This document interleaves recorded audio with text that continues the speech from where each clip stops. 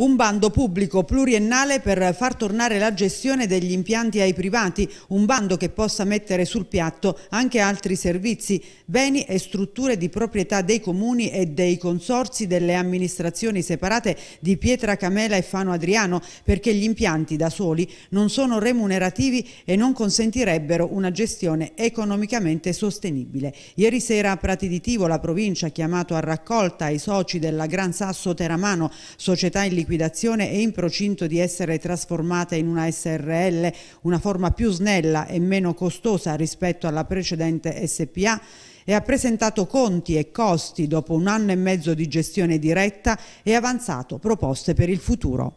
Chiaro sia la messa in sicurezza, come dicevano, alla località, perché senza un sistema di sicurezza la stazione non può aprire e la località naturalmente muore. Sul tipo ovviamente di intervento non sono un tecnico, mi ha detto che questo è il sistema meno impattante ed è, diciamo, la precondizione. Altro poi è quello di trovare ulteriori finanziamenti per implementare l'offerta.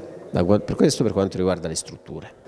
La gestione pubblica in questo anno e mezzo è stata resa necessaria per tenere aperta la località, perché non avevamo altre offerte, ma siccome, ripeto, noi non abbiamo competenze sul turismo, io me ne voglio davvero occupare, ma non può neanche essere che non essendo io l'unico ente che non ha competenza, me ne occupi solo io. Lo facciamo tutti insieme bene, altrimenti noi abbiamo la proprietà della cabinovia, farò altre cose su quella. Ripeto, la mia idea è quella di offrire il più possibile con un periodo di tempo lungo, perché operatori privati possano investire con un piano industriale, quindi possono spendere anche i loro soldi, ma poi ovviamente rientrare, anche salvaguardando, diciamo, un patrimonio occupazionale che in questi anni è diventato notevole. Stiamo parlando di persone che conoscono gli impianti, che sanno lavorare sugli impianti e che, come è successo in questi giorni, è anche difficile sostituire quando vanno via. Senza gli Obelix chiaramente la stazione non aprirebbe, rimarrebbe chiusa.